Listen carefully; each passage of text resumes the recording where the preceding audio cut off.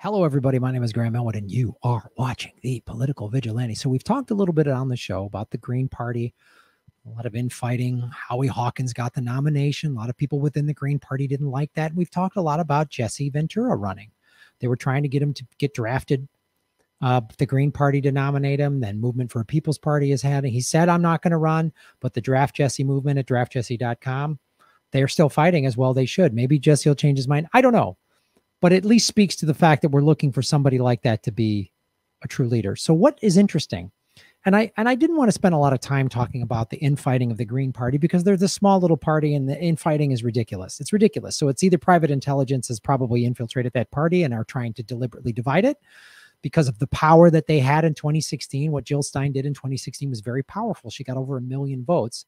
And of course, the Hillary people are like, she helped Trump win. No, she didn't. The Libertarian candidate got 7 million votes. So the Libertarians took more votes away from Trump. And that notion that taking votes away, a lot of people vote Green. Not everyone that votes Green did it because they were going to vote Democrat and said no. They were like, I'm never voting Democrat. I only was going to vote. I don't vote Democrat. I only was going to vote for Bernie Sanders. So the Democrats weren't going to get my vote. So, but what's significant here is what just happened in Alaska. Green Party of Alaska rejects national candidate, nominates Jesse Ventura. This happened September 1st. So they're going to put on the ballot, the presidential ballot in the state of Alaska, because we've talked about the Draft Jesse movement is trying to get him as a write-in candidate. And a bunch of states, 39 if I'm not mistaken, you have to get a certain number of signatures, not a lot of these electors, to put him as a approved write-in candidate, which just shows you how corrupt our system. Write-in candidate should just mean anybody should be able to just write a name in. And if enough people write that name in, that person becomes president, right? No. Another way to block it, because they don't want a populist. They don't want somebody that the people want getting in power. They want to handpick their puppets for the oligarchs. So,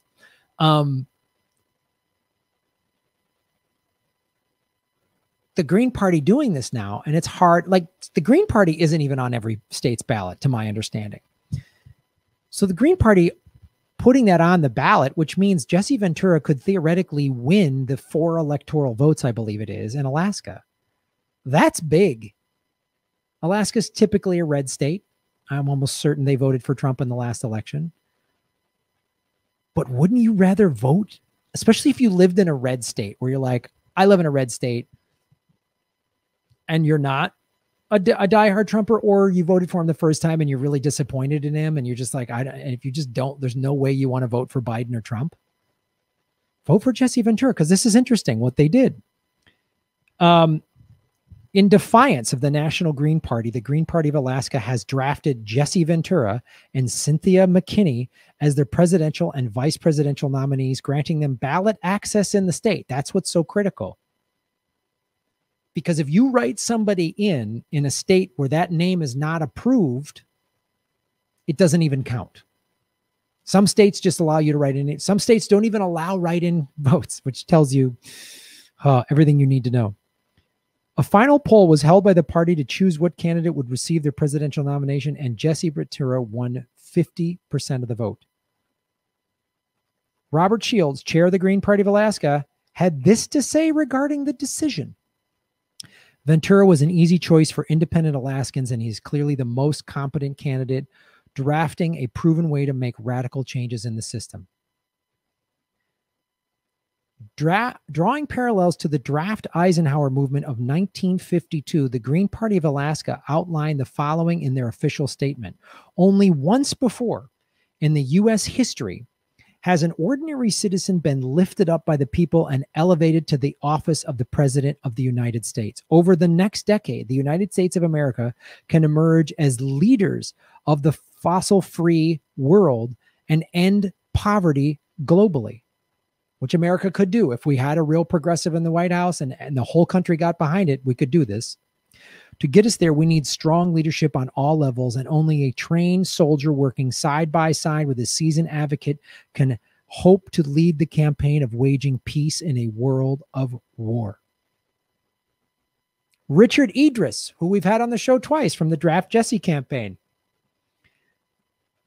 said this: the people for Jesse largely moved on from the Green Party after their national convention to work toward an independent write-in campaign for Governor Ventura. But we had always recognized an internal schism within the Green parties as possible outcome for their primary. Tension around presidential nominee selection has led to these sorts of issues within both Green and Libertarian parties before.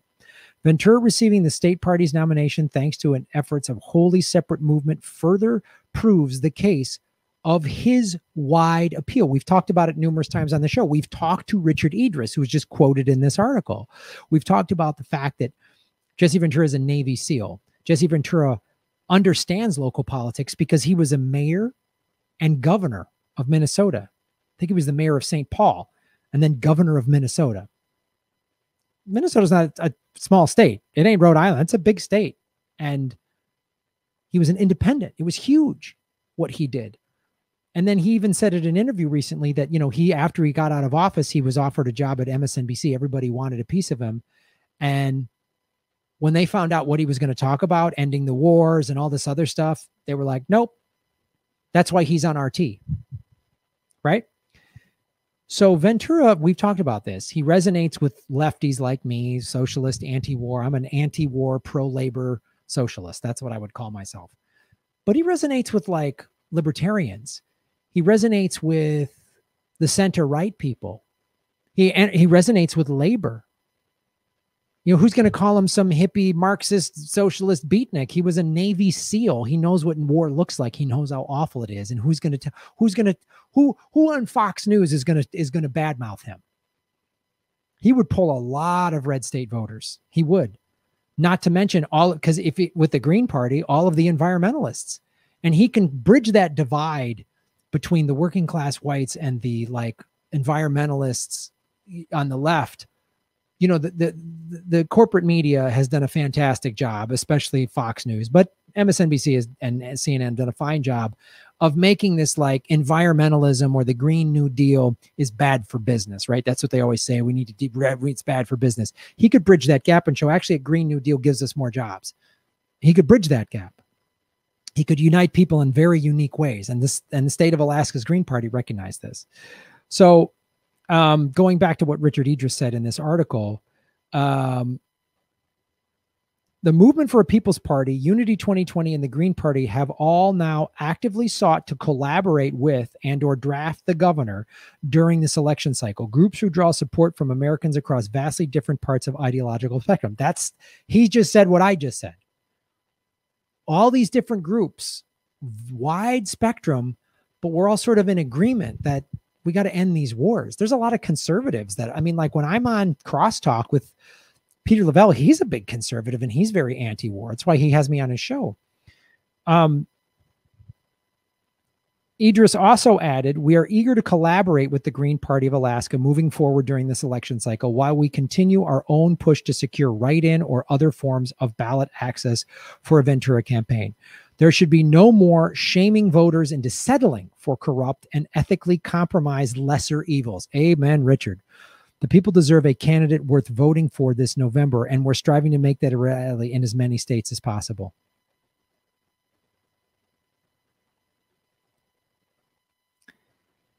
That's impressive. That's impressive. So if you live in the state of Alaska, vote for Jesse Ventura. Vote for Jesse Ventura. And you know what? If you are in charge of the Libertarian or Green Party or any independent party that already has ballot access, get him on your ballot.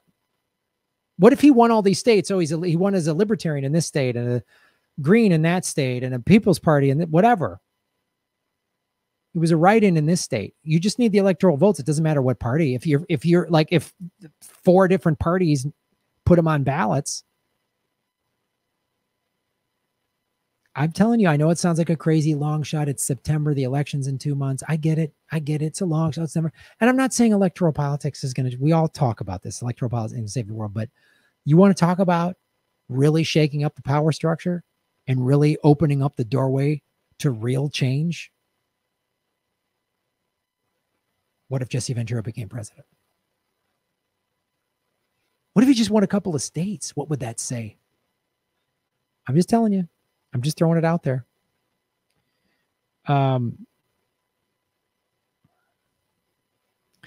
Jesse, people are putting entirely too much on him as if he were a savior, just looking to be let down again. Well, there's some truth to that. I mean, that's a fair statement. I'm not saying, oh, Jesse's the savior, he'll do everything.